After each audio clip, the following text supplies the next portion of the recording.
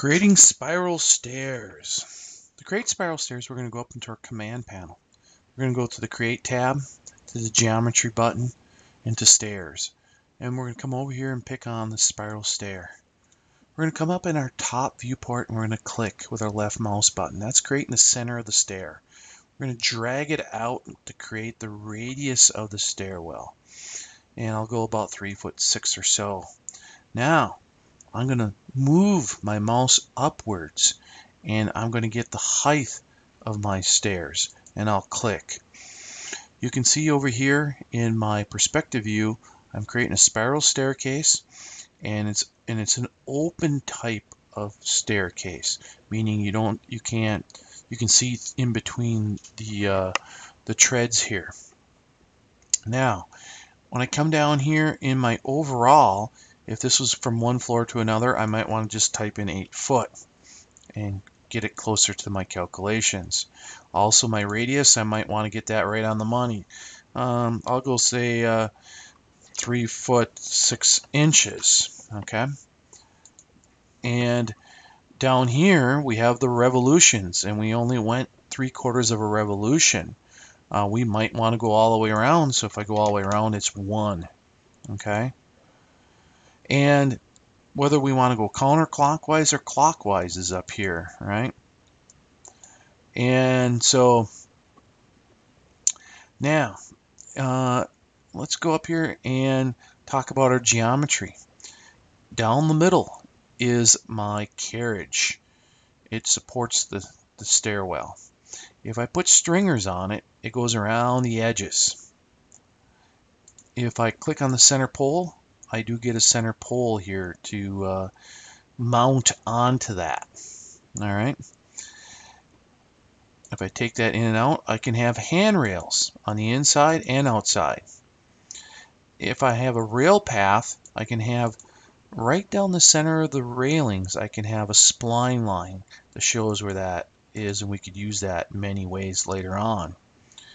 Depending on what I have on over here, if I have my stringers on, I can come down here and scroll down and click on stringers, and I can control my stringers down here if they're turned on.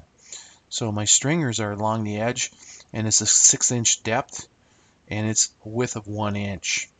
So I can say, well, okay, I don't have that on. I'm going to maybe turn off my handrails, let's say, just so we can see a little better.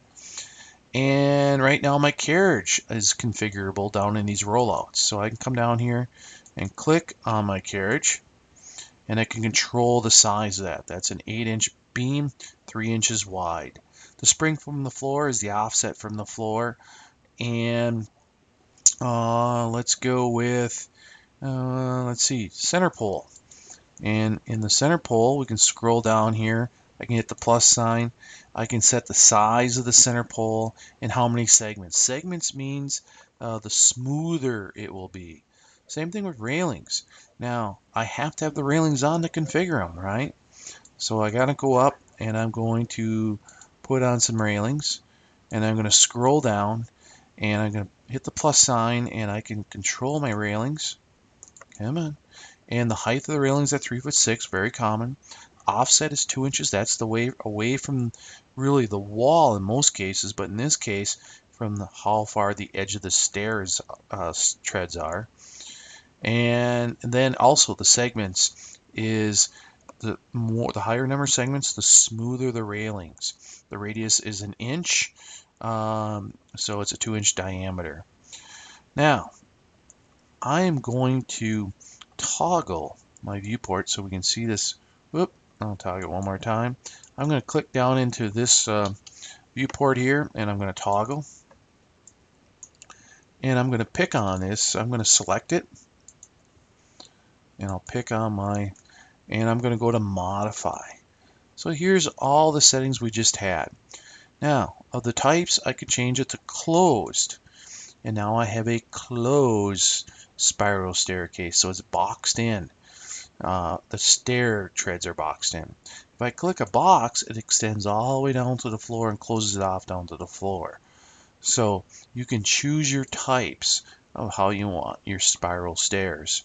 So once again, our spiral stairs, we're going to go up to our Create tab. We're going to go to Geometry. We're going to go to Stairs. We're going to go to Spiral Stairs. We'll create our spiral shaped staircase.